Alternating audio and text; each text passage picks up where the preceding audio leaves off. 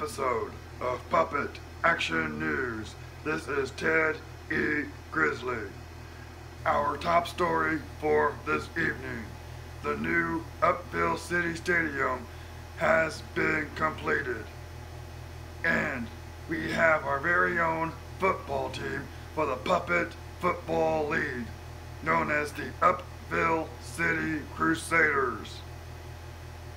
And they have just hired their first ever head coach of the team.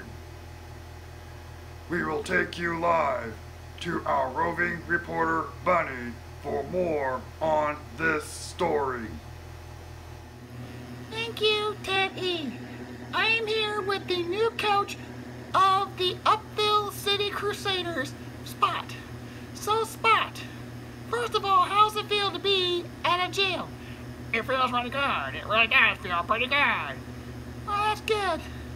At first you were going to be the groundskeeper here at the stadium, but now you were hired as the first ever head coach of the Upville City Crusaders football team. Is that correct? Yes, that is correct. So it has been said that you've played football in doggy school. Is that correct? Yes, that is correct. That is correct. Oh, that's good. That is really, really good. So, how do you think this team's gonna do? Well, we're gonna do our best.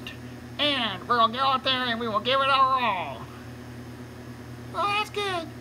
That is really, really good, even though this is the first time we ever had a Puppet Football League. Yes, that's true. That is true. There's gonna be some pretty tough teams, see?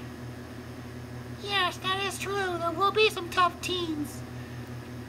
So, how's it feel to be a coach? It feels pretty good. It feels pretty good. Well, that's good. Thank you very much. You're welcome. Back over to you, Ted E. Thank you for that report. And as for our first ever head coach of the Upville City Crusaders, I want to wish you the very best of luck when the Puppet Football League season starts this weekend. And yes, there will be some tough competition. And as for Spot, congratulations to you and your friends for getting yourselves an honest living. And I wish you three the very best of luck. That will do it for this evening for this episode of Puppet Action News. This is Ted E. Grizzly signing off. Good